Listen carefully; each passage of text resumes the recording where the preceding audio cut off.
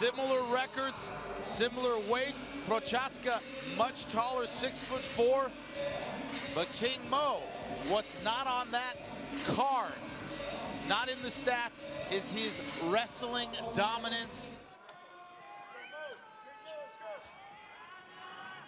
For the Rizin Grand Prix Championship, we've gone over the rules. Protect yourself at all times. Obey my commands all times. Watch the back of your head. No elbow strikes. Good luck to both of you. Step back.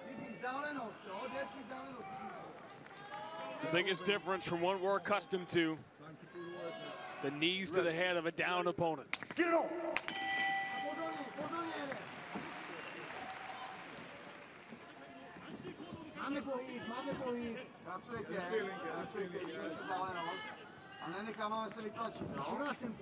Mo has to respect the striking of Prochazka. Prochazka has to respect the wrestling of King Mo.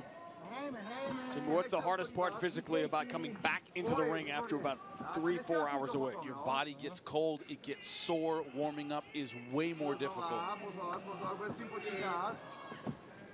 This time normally after like this, you'd be in bed, you'd be resting. You put your body back together. They got to go back in the ring and fight. King Mo trying to finish what he could not at Bellator Dynamite back in September. Unanswered questions as Phil Davis went on to win that tournament. The great triumvirate at 205 in Bellator with the champion, the world champion Liam McGeary, Phil Davis, and King Mo waiting on the outside. Trying to end 2015 with a title of his own. This is already longer than I thought King Mo would go without a takedown in this fight. Thought he'd go for it immediately. Prochazka's starting to get more and more confident with his striking.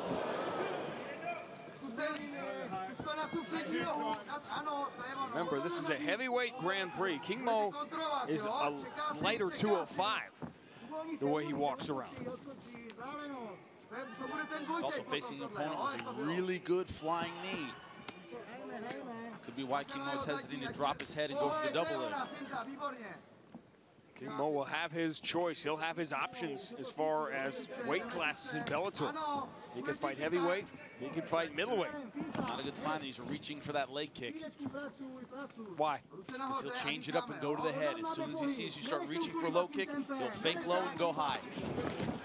Mo's first takedown attempt. Prochazka escapes it with a smile. Prochazka's movement is kind of throwing King Mo off. He's so frenetic, it's kind of herky-jerky. It's hard to time him. That slipping and moving King Mo normally does defensively. It's hard to do against a guy who's constantly moving. And the reach, see the reach advantage.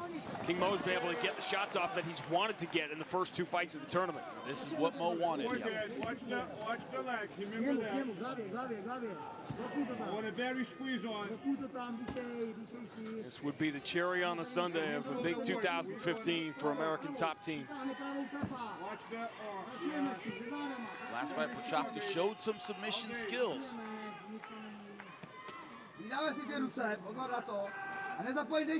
3 of his 15 professional wins have been by submission. Mo, not surprisingly, has never won one that way. 12 knockouts in his 18 wins. Mo does have his great ground and pound. He does. He's already cut him over the left eye.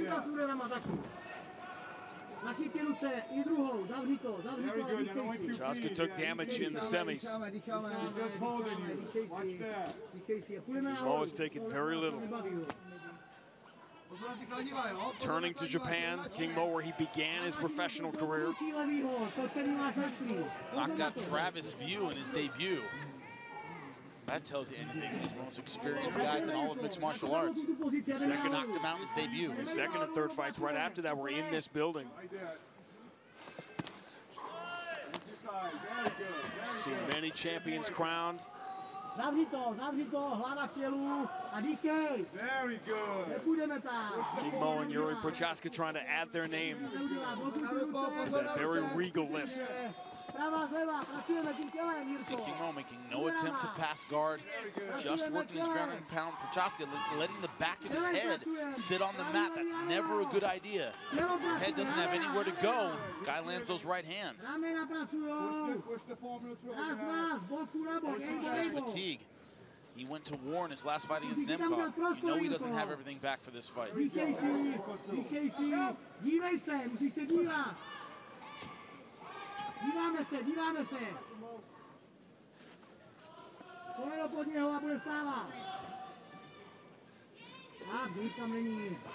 Blokuj tu pozici, zase, dívej se, ruce. Very good. This is a guy who has a ton of offensive options on his feet from his back. Not the same story. Now back where he wants to be. Almost ate that kick, but a quick back pedal escape from King Mo. Prochazka's so big. King Mo trying to find the range. He has to jump forward into these shots a little bit now. He's not really lowering his... There's a huge right, and it's over. Prochazka lurched forward and paid a monstrous price. And Mo Lawal, who began his career in Japan, returns as king. King Mo had been doing it this entire tournament, leading with big shots, not throwing combinations, just one big punch. And that one caught Prochazka right on the chin as he was coming in. A great job by King Mo. It's an emotional win for him, as it should be. Prochazka, aggressive as always, but lumbering forward, not protecting his chin. Bang! Right hand, right on the jaw. He goes face down. Power, athleticism, and intelligence. That's what's carried him through this tournament. 2 smart fights. And the third one didn't have to be that smart when you have a right hand like that. Beautiful job by King Mo. No second place. King Mo is tournament champion. Fedor returns next.